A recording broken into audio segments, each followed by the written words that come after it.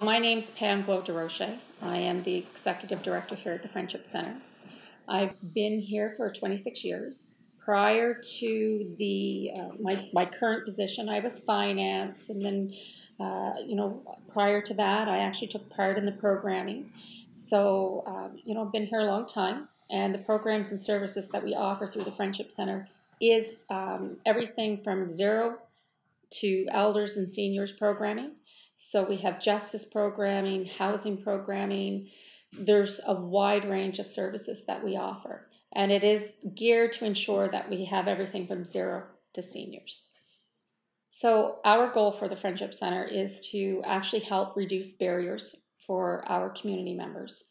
But it's also about having and providing space and opportunity for non-Indigenous people to come into our community, to learn and to experience different ways of doing things. Really, that's the goal for the Friendship Center. I think when you talk about an example of success, it is really when I see the kids that have gone through our programs grow, and then they bring their kids back. I think that, to me, is one of the largest key pieces of when you talk about success. It means that it benefited them enough that it means enough to them to bring their own kids back, to be able to continue the connection through language and cultural and all those traditional pieces. To me, that's really the biggest key piece when you talk about the excellence around what we do. And it talks about, access to tradition and cultural pieces. I think that's the biggest piece. For me, when you talk about excellence in education, it's one that is completely intertwined with language, with access to cultural activities outside, having access to elders, that traditional knowledge. So when we're talking about that, you have to have access to the traditional knowledge. So the elders, the traditional teachings, the connection to the land, language, all of that will lead to the excellence. And that, it doesn't matter which program it's in, if you have that in each program, it's very successful. And it is an excellent way to showcase who we are, what we are, and where we're going.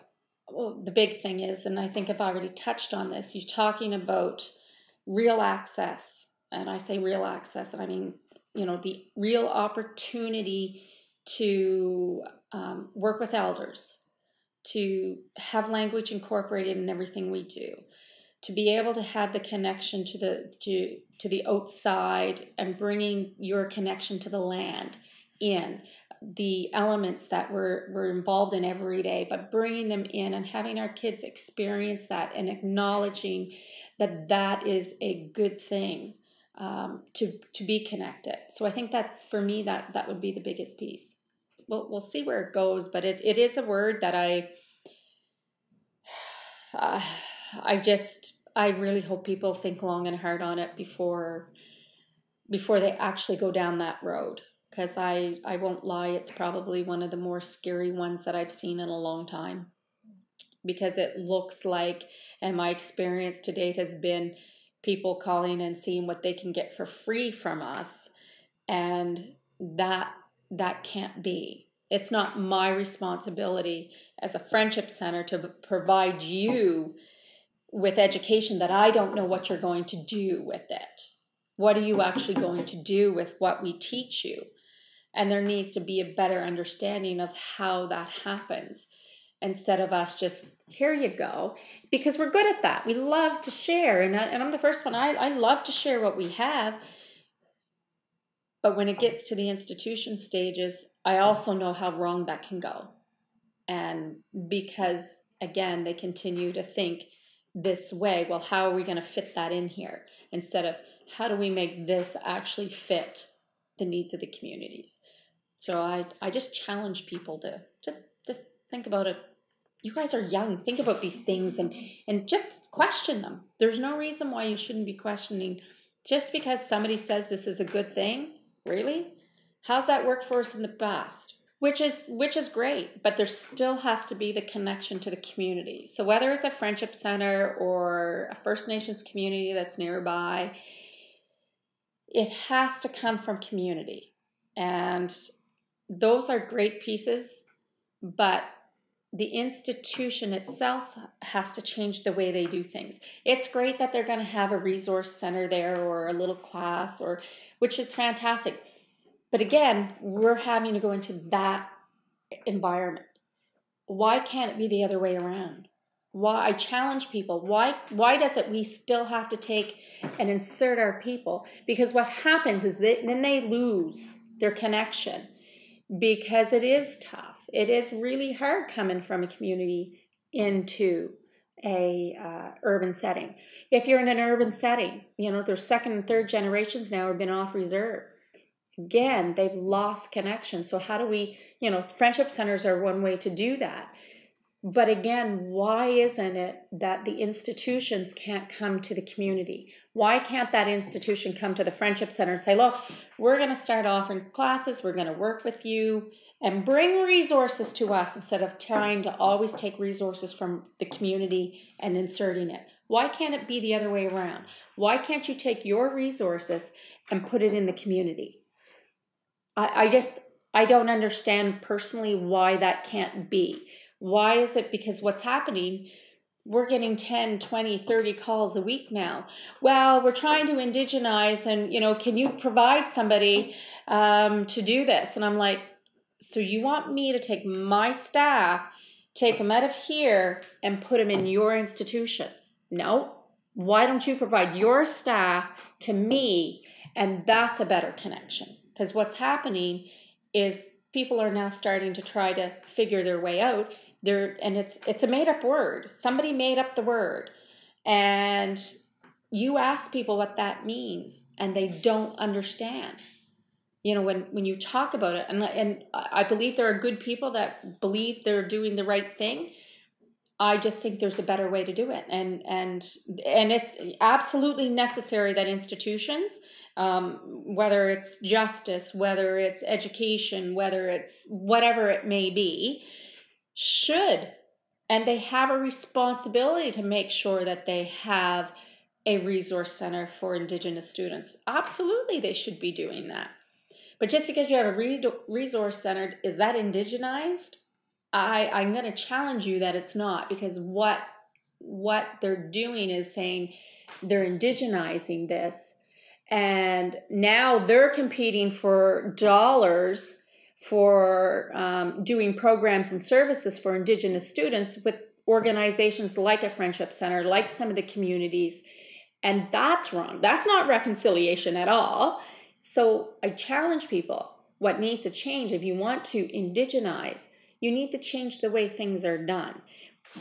Institutions are the most colonial ways of being, because that's where it was developed. That's where it came from. That's, I've had conversations with lawyers, Indigenous lawyers, and, they're not taught to think in the community mindset. They're taught in a colonized way of justice. Education is the same thing. Those systems are the best ways to colonize us as Indigenous people, because you're only learning. You're only learning what those institutions are teaching. When in community, you need your language. You need access to elders. You need access to the environment. You need to learn, because that's who we are. You need to learn who we are and how we are being in our own environment. That institution is not our environment. That is a foreign environment. And I just challenge people to think a little bit differently when it comes to indigenization. And I'm going to indigenize, the institution. Really? It's colonization, again, taking from our communities, needs to be reversed. And until people start reversing it, nothing will ever improve. I think it's well-meaning, and I think people really, I believe people really want to do things differently. But we can't think outside the box.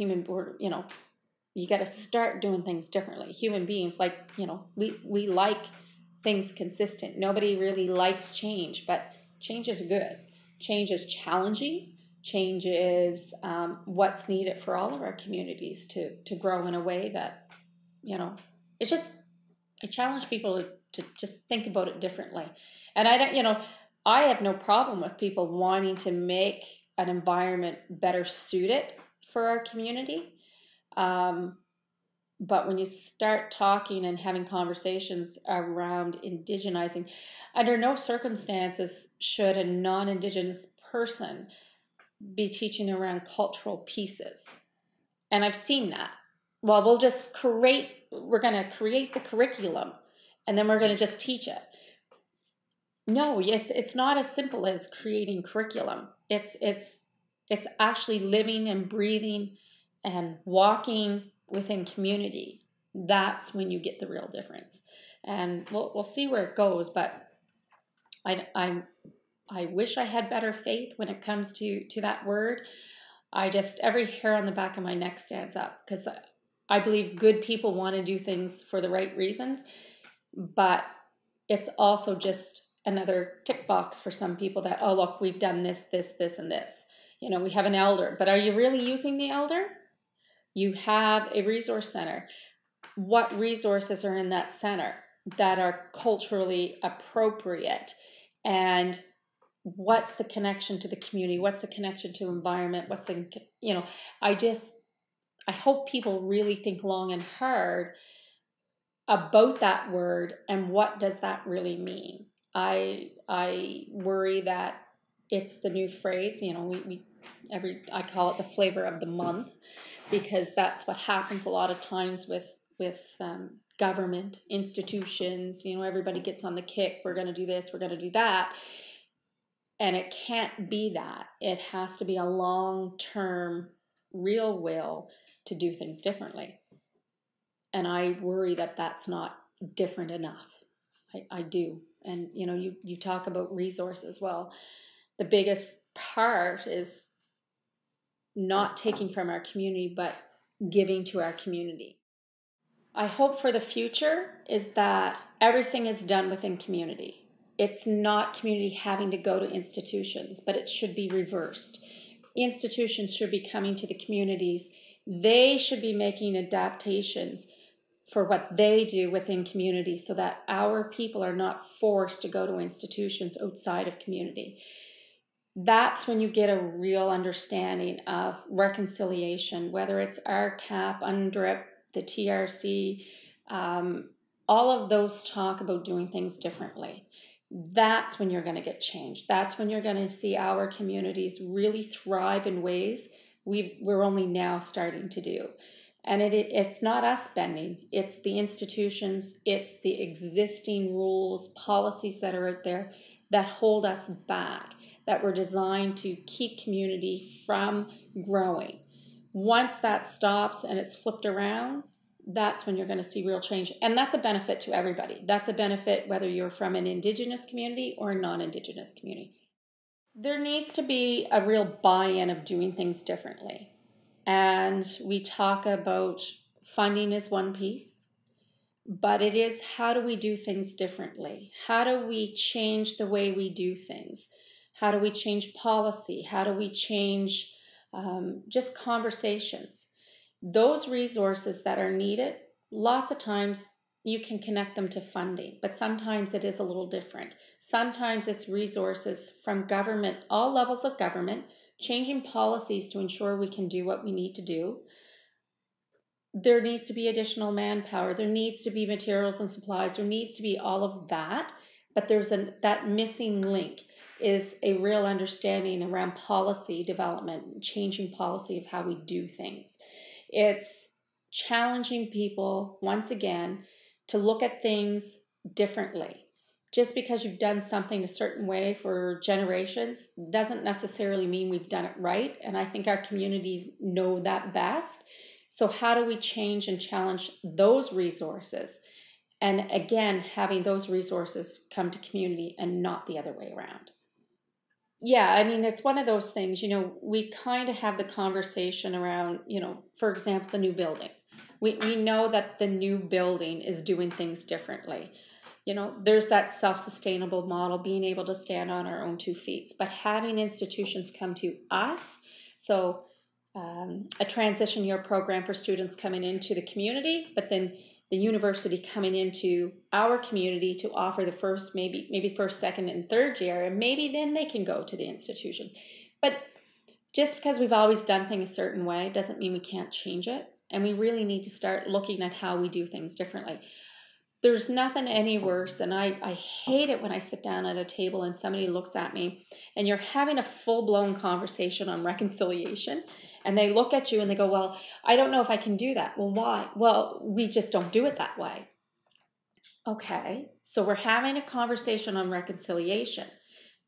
Having reconciliation is doing things differently. We have to start pushing the envelope. We have to find the champions within the systems that want to do things differently. It's having those allies that really want to challenge those just the way, that's the way we do it.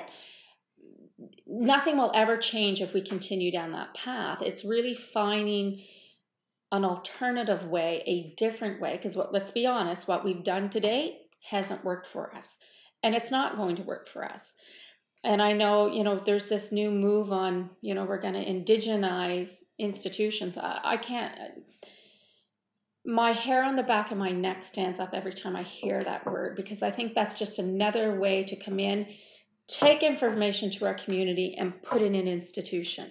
It needs to be reversed. The institution needs to come into our area, our space, and then they change what they do. Not us giving them more information, and so that they can be institutionalized in a way that's indigenized.